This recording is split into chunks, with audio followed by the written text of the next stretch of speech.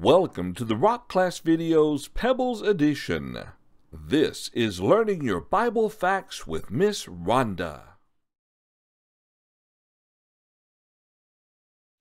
Hi kiddos, welcome back for another Bible Fact video. I am so excited to be with you today.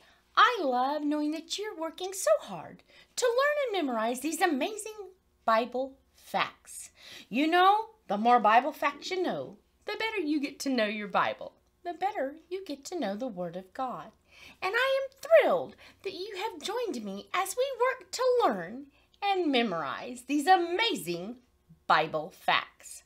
Well, today's Bible fact is called A New Man, a Changed Man. That's kind of an interesting title for some Bible facts. But these Bible facts that we're going to talk about today are things the Apostle Paul wrote in one of his epistles to the brethren living in Colossae. It's the book of Colossians, chapter 3, 12 through 16. You see, Paul is telling the brethren there that because you're a Christian, you are a new man. You are a changed man. And that's what happens when we decide to give our life over to Jesus.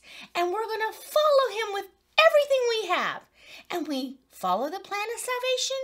We become a Christian. We become a child of God. We become a new man, a changed man. Well, I am sure you have seen a caterpillar. You know, a caterpillar starts out kind of wormy. You know, he creeps along, he eats the leaves. But then one day, the caterpillar completely changes. He becomes a butterfly. He no longer even looks like a caterpillar. And that's what happens when we become a follower of God. We were once in sin, and now because we follow God, we're completely different. We're kind of like that butterfly.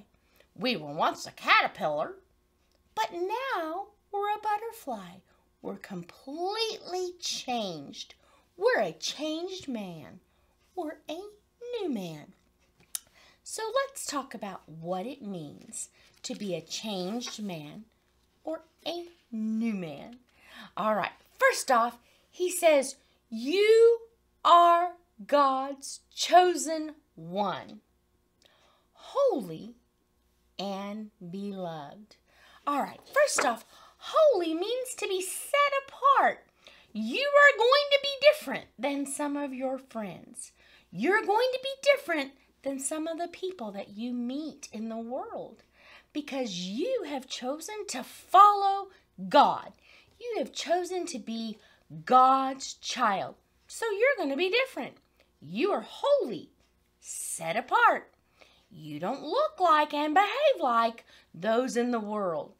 You behave differently because you are a follower of God. You are holy and beloved. What does beloved mean? It means to be deeply loved. And we are deeply loved by God.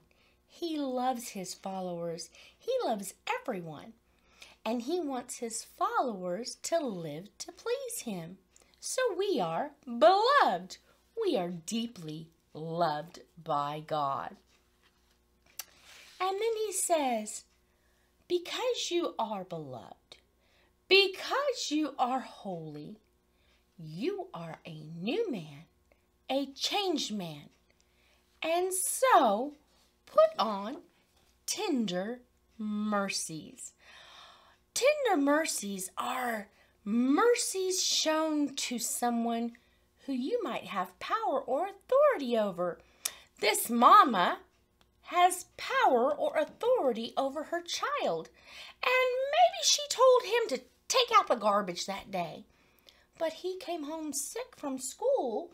And so instead of taking out the garbage, Mama took him and put him in bed and showed him mercy because he wasn't feeling well. Maybe she took the trash out for him that day because he wasn't feeling well. She showed him tender mercies.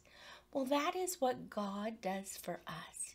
He shows us tender mercy. So He wants us to show others tender mercy.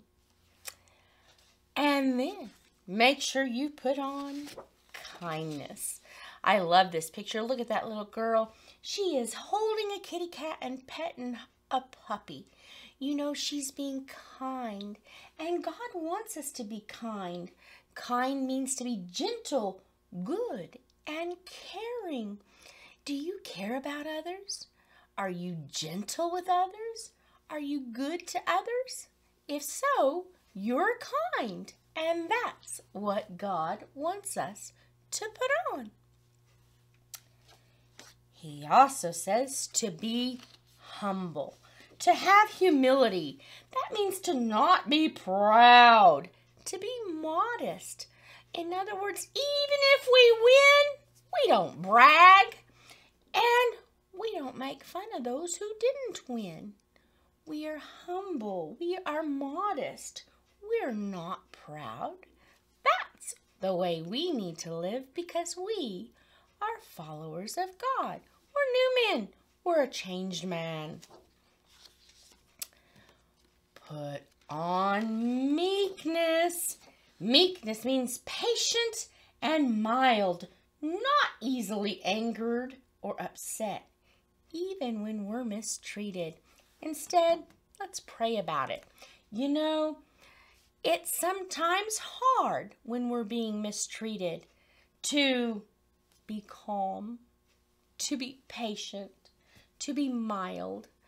But God wants His followers to be patient, mild, not easily angered or upset, even when we're being mistreated.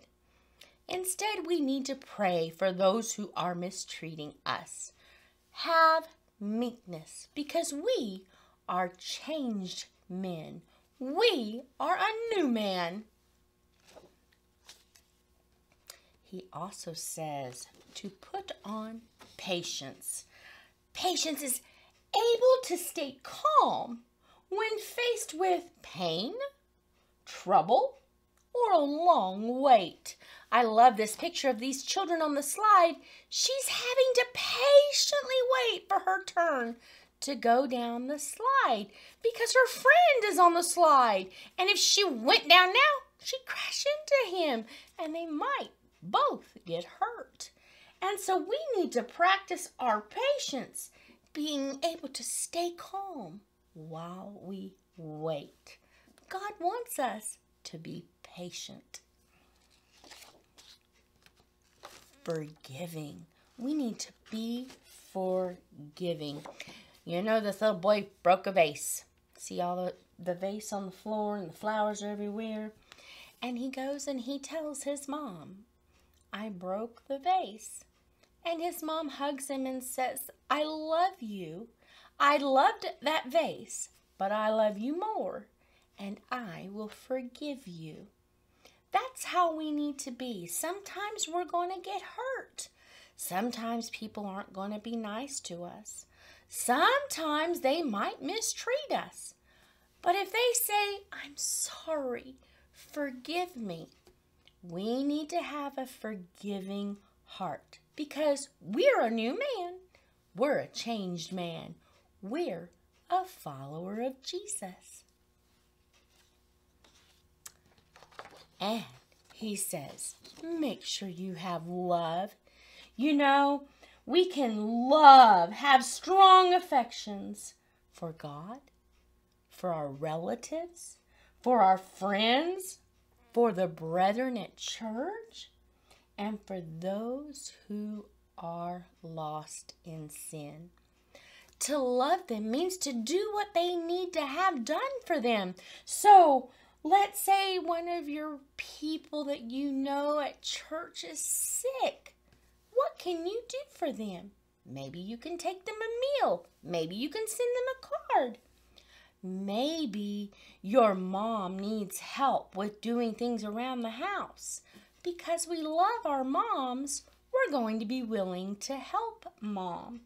You know, God says through Paul that we're a new man, a changed man, if we're a follower of Jesus. So we are going to have the love that we need to have so that we can help others when they need help. We are to live differently. If we love God and we become a Christian, He expects us to live with all those wonderful attributes in our life because we are a new man, a changed man. We are holy and beloved. Well, I have a song I want to teach you that will help you memorize all the attributes that come by being a new man, a changed man. And it goes like this.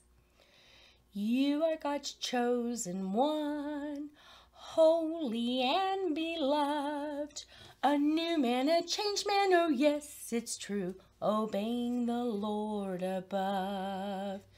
You are God's chosen one, holy and beloved, put on tender mercies and always be kind to each and every one.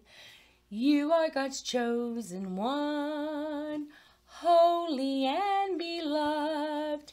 Be humble, show meekness, and have patience, forgiving each and every one.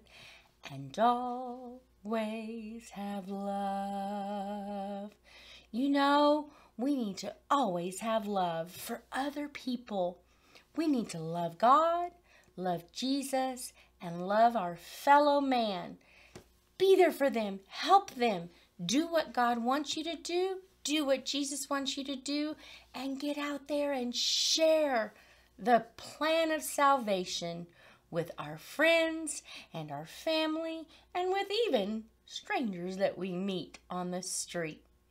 All right, kiddos, I want you to work really hard this week to memorize what it means to be a new man, a changed man, from Colossians 3:12 through 16. I love you, kiddos. Mwah! And I will see you next time with another Bible Fact video.